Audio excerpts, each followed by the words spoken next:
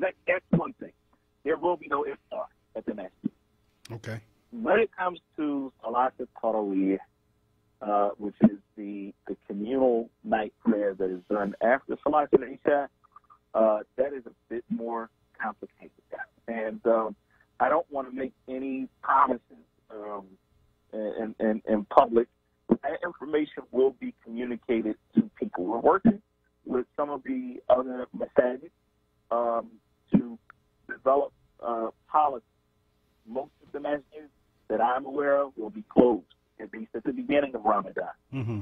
I do expect by May 15th, for example, which will almost coincide with the last 10 days of Ramadan, I expect that there will be some restrictions lifted by then. What we're looking at across the country, but specifically in Philadelphia, is that there will be a gradual lifting of the restrictions. So I don't know if you remember, before the stay-at-home order in Philadelphia, remember it was you can congregate but only up to 50 people. Remember that? I remember, yes. And then from 50 it went down to 10. Mm-hmm. And then from 10 it went to stay-at-home. Right. So the reversal is going to be similar in a lot of ways to how they were first implemented. So once they start lifting some of the restrictions, they're going to say you can congregate up to 10 people. Some of the stores will begin to open back up. And then they're going to say 50 people until they feel like they're, in the clear. They feel like the medicine. Right now, the whole reason why these restrictions are in place, number one is to contain the virus. Number two is because our medical system, if too many people are sick at the same time, it's overwhelming. Medical system and people who would normally be able to survive with minimal treatment would not be able to get that treatment, and the disease would worsen, and they would probably, die as a result. So in order to keep down the death at a minimum and be able to treat as many people as possible, you have to contain this thing from going wild, right?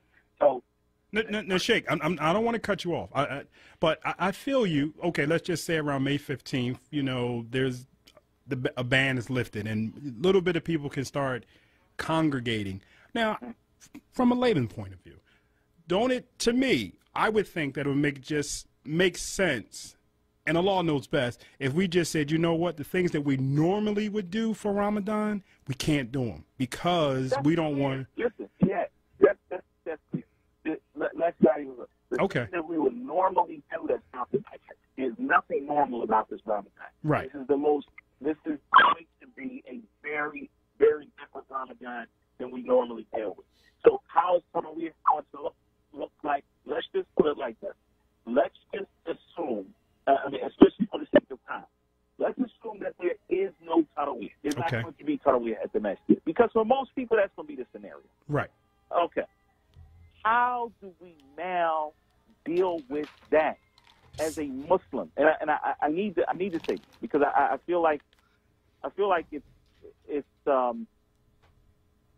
important that we understand that our Islam, our relationship with Allah subhanahu wa ta'ala, our bond with our Creator, nobody should come in between that. It can't be based on the fact that I get to worship with other people. Our relationship with Allah can't be based on that. And if we are, anything that we know is coming, anything that's important to us that is coming, we tend to prepare for it. Am I correct? I mean, I know you work with the. I'm in law enforcement out there, so you're in law enforcement. I'm seeing a totally different viewpoint. So much so that there aren't no warrants, no major warrants being served. There's not people really getting locked up for certain crimes that they're committing. No, I got Jihad. Listen, let me. So I mean, this is what I would do. This would just be my suggestion. No, let me take a step back because I need you to understand. I need the listening audience to understand this point. Right? Okay. Now, you work in law enforcement.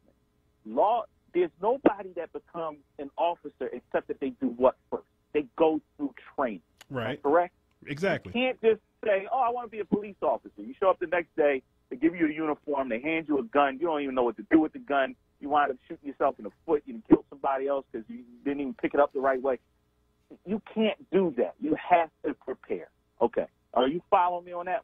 I got you. Anything that we know is coming. I mean, we have a lot of our listeners, a lot of our constituents and our congregants, they're students or they were students. You know that the test is coming up, the final exam you got on the first week of May. You're going to prepare for it because you know it's coming. Okay. One thing that we definitely know is coming is death. Okay? We know that we are going to die. How do we prepare for death? You can't pray. You're not going to be with your friends and your family and the people who stood next to you in the masjid. They're not going to be in the grave with you. The Prophet ﷺ told us that there are three things that follow you to your grave. Yeah. Two of them go back and one stay with you. Your family follows you, right? Your wealth follows you. Some of your possessions follow you. And your deeds follow you to your grave. All of that's going to go.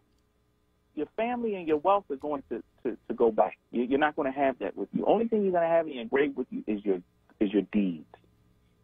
And we know that the Prophet told us, sallallahu alaihi wasallam, that the believer in the grave will see this beautiful figure come to him or her. And he will say, what are you? And he will say, Ana amaluka al-hasan. I am your good deed. That is going to be your companion in the grave. Now, how do we prepare for that time of being alone?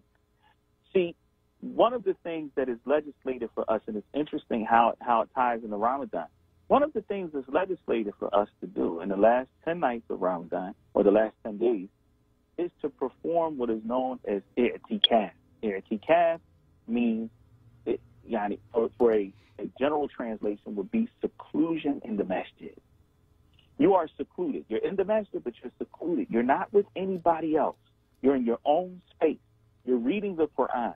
You're praying. You're remembering Allah subhanahu wa ta'ala. You're doing those things that draw you closer to Him, and you're all alone because it prepares you for the loneliness that you will face in your grave. But that loneliness is only lonely if you don't have good deeds to go with you. And so now when we take a step back and we say, what can I do? This Ramadan, the COVID-19 Ramadan, which is crazy. I mean, because when we look back in history, that's what we're going to call it. Yes. And Allah knows best. You look at the 1997, the Hajj that was done in 1997. That Hajj is famously known as the year of the fire. It's when men are burnt down. Everybody who remembers the Hajj of 1997, it's called the year of the fire. This Ramadan that's coming up is going to be called Ramadan of COVID-19. Allah knows best. So the Ramadan of the virus, the Corona, whatever, Corona Ramadan. Now, how do we prepare for that? What does that mean? How do we use this Ramadan? How do we make the best out of a bad situation? Nobody, there are people who are saying this can be your best Ramadan ever. No. It might be. It may be your best Ramadan ever. It's not the best Ramadan ever. There's nothing ideal about this Ramadan. But Allah subhanahu wa ta'ala is testing us for a reason. What can we get out of this? How can I make the best out of a bad situation? It's a bad situation. How do we make the best out of it? Now, here's what I'm going to suggest in the little bit of time that we have left. And inshallah, this is coming forth. I'm working with some other imams in the city. And inshallah ta'ala, we're going to put out a series of tutorials on how to best benefit from this Ramadan. And one of the things that we're going to be talking about is how do you pray the night prayer in your home with whatever Quran you know. And how can you start from now? Today is the 18th of Sha'ban, right? Right. Which means that Ramadan is going to be starting either on the 23rd of April or the 24th of April, the Thursday or Friday, which means that you'll be praying starting the night before the day of fasting, right? Because the night precedes the day. So, that being said, how can I now, from now until then, what can I do to learn a little bit more Quran? Can you make sure that you memorize, for example, from Surah Al-Asr, up to Surah An-Nas? If so, then that means you'll have memorized 12 surahs from the Quran, which means you can pray 12 rak'ah. Each surah, each rak'ah with a different surah. And then you can finish with witr, right? And how do you do that? And in the masjid, for example, when you normally pray for 45 minutes or an hour after Isha, can you do that same thing with whatever Quran you memorize? Absolutely. Take your time, recite it slow. As you learn these surahs, learn the meaning of wal asr. What does that mean? That Allah subhanahu wa ta'ala is swearing by what is normally translated as time, but it's actually al-asr, and we all know what salat al-asr is. It's not just any time. It's the afternoon. And what happens after salat al-asr? After salat al-asr, the sun begins to set.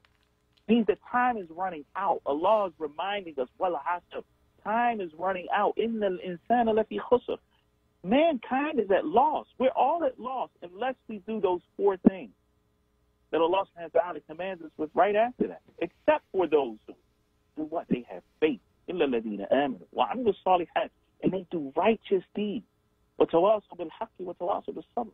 And they mutually enjoying truth. Or they mutually enjoying that patience.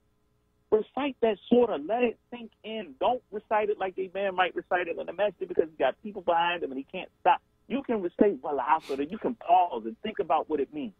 I'm telling you that you can take whatever you know from the Quran and you can pray every night yourself for the same amount of time that you would normally pray in the masjid. Let that sink in.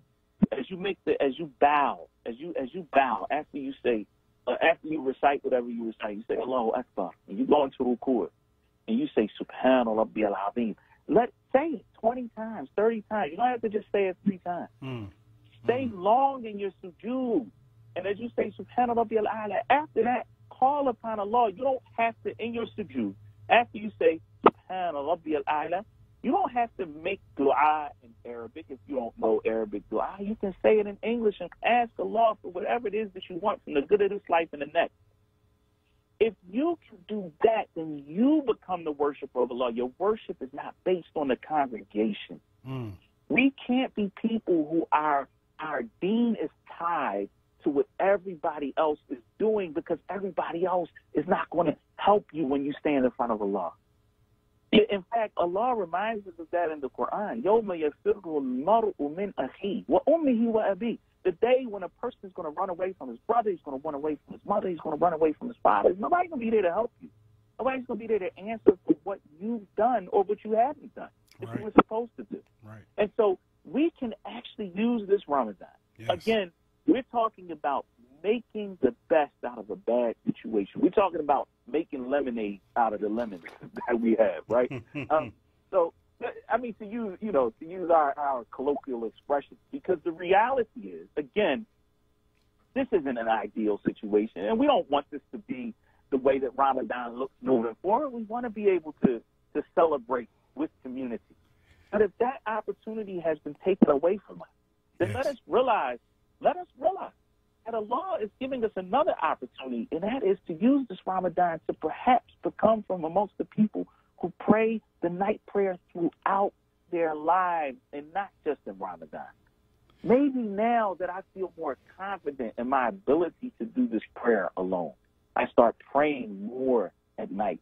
I take advantage of that opportunity where Allah tells us that He comes closer to us in that last third of the night. And now I can call upon Him and ask Him for whatever I want. Again, my sole point in going on this digression is that we realize that we have to use this Ramadan to create a better relationship, personal relationship with Allah. And not that our worship of our Creator and not that our service to our Creator and then to His creation, that it is not based on the fact that I'm doing this in congregation. This is a big test for us. And I pray that Allah subhanahu wa ta'ala bless us with the best and allow us to pass all of His tests. I mean,